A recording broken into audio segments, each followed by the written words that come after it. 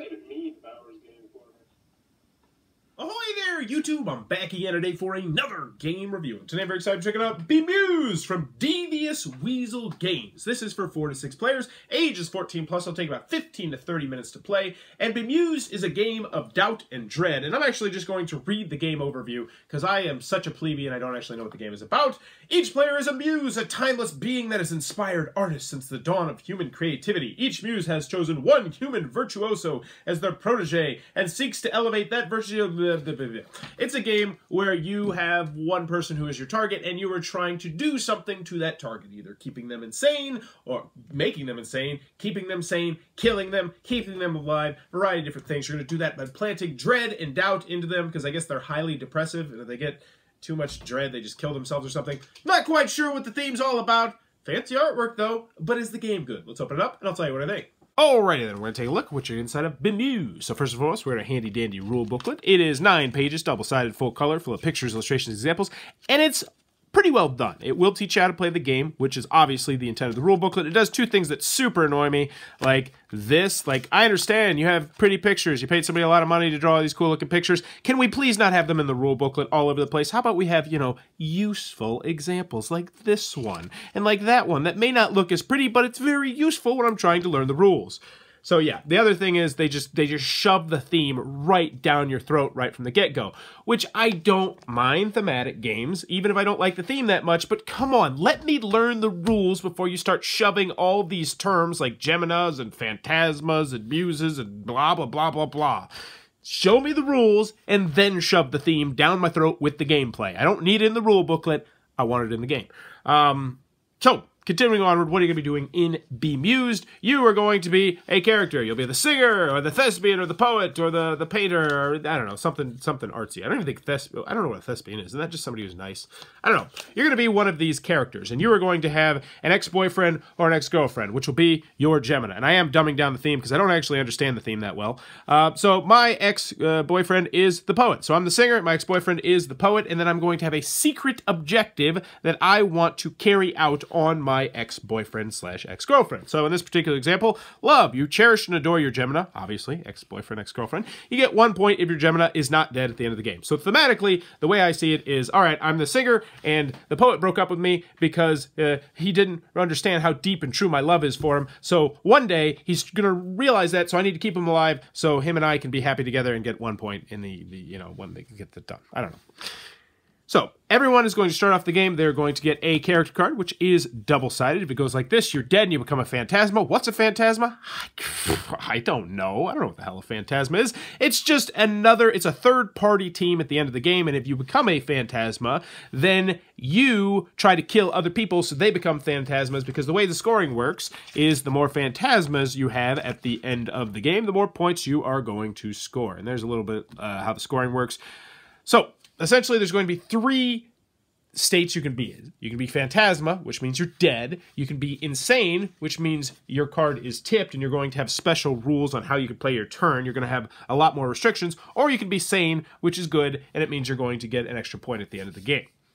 Let's go over the rest of the components, though. So, first, we have Dread cards, which are skulls, and as you can guess, in most games, skulls equal bad. If you ever have 5 cards in front of you and 3 of them are skulls, then you are dead.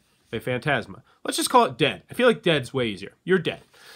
Next, you have these cards. This is the Well of Doubt. It's the doubt draw pile. And there's going to be different kinds of doubt in here. The painter, the musician, the thespian, the dancer, and everyone's going to have their own unique kind of doubt, which will be color coordinated. So the singer's doubt is going to be purple. And this guy's doubt, the poet, is going to be yellow. It's all really clean. The graphic design in this game is pretty well done. So, when you first start the game, you are going to get 1 dread card, and I believe it is you get 4 of the doubt cards. Either 4 or 5. I'm not going to look right now, but it's one of those. And then, on your turn, you're going to have a couple choices that you can make. It's also on this handy-dandy little player aid card, which doesn't actually come in the game. So, I'm going to use it to show it to you, but mind-boggling, it does not come in the game. Luckily, though, they do have a taking a turn on the back of this, which I always love when game companies do this.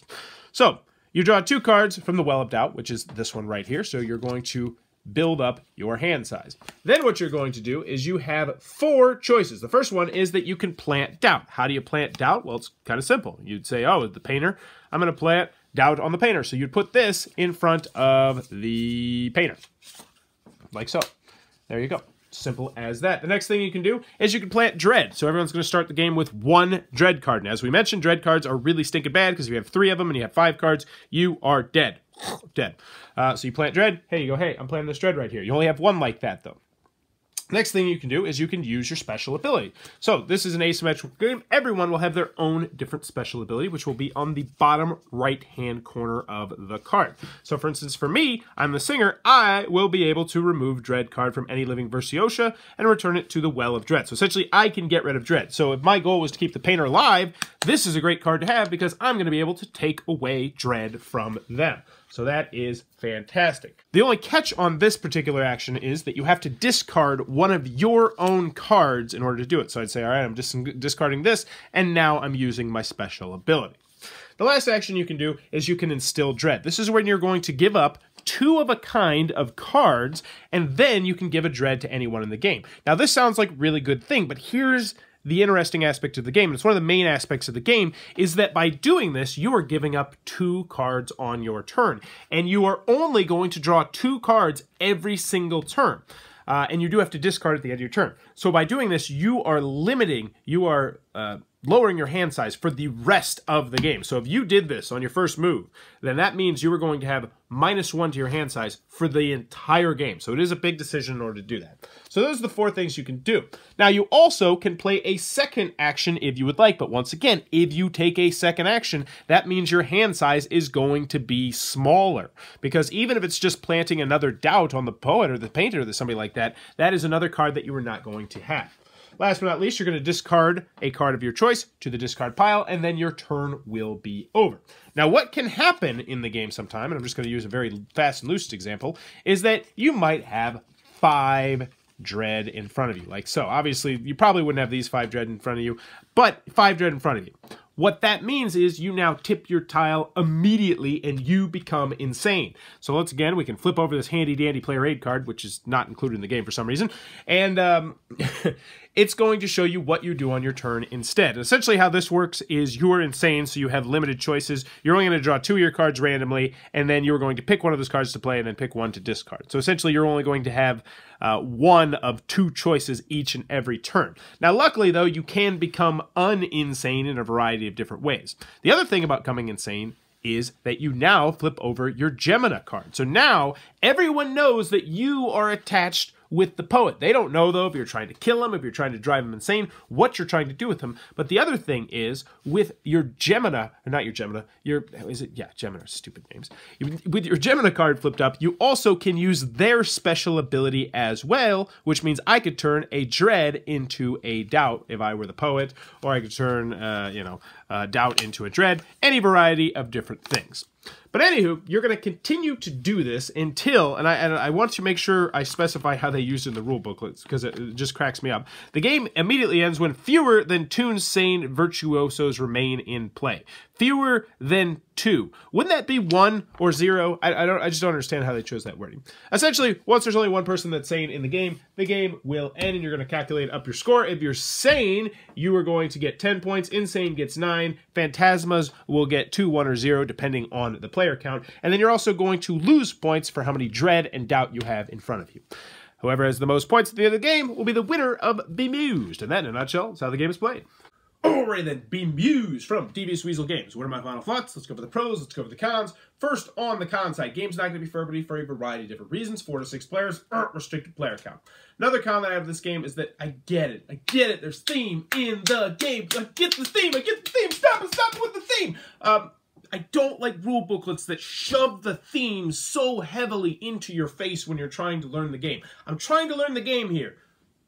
Keep the theme until later. I can enjoy the theme after I've learned the game, but stop using all these buzzwords and keywords and all these fancy, clever terminologies in the rule booklet while I'm trying to learn the rules. Keep it simple, then slap me across the face with the theme. That being said, I didn't like the theme. I thought it was dumb. It's like there's poets, and there's painters, and there's artists, and they all get dread and doubt, and they're depressed. I guess this is just like you saying mean things to people until they go insane or kill themselves. It's kind of like bullying the game. It really is, now that I think about it. So this is bullying the game, where you have, and you might even have like a secret person that you're obsessed with, and you want to say so many mean things about them that it drives them insane or drives them to suicide. Oh my god, that's what this game is about. I kind of like the theme now. That's terrible.